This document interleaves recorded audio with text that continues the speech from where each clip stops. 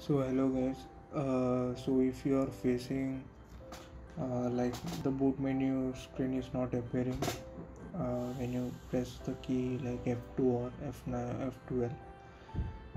So like my case, if you see the boot screen is not appearing, even if I try like pressing F9 or F12, it is not working for me.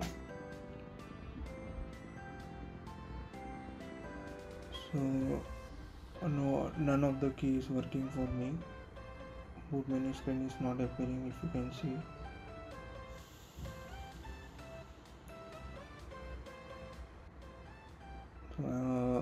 I will now show this solution, means how we can get boot menu screen. Okay, so once I log in, I will show you how to do that.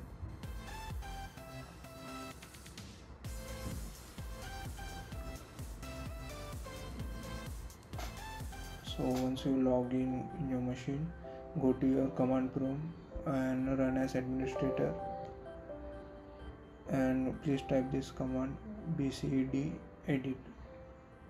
So this will show the information about the boot details, like which OS is currently running in your system.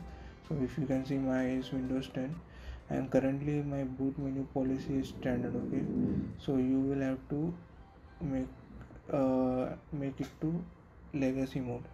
Okay, for to change that, so if you make the move to legacy mode, then you can see your boot menu screen. So please type this command BCDEDIT set boot menu policy to legacy.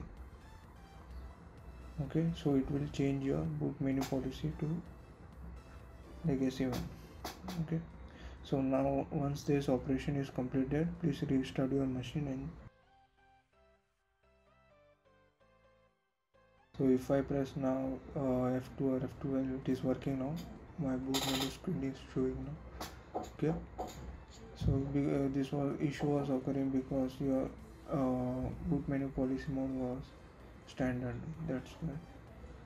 So thank you for watching. If you like the video, please like. Thank you.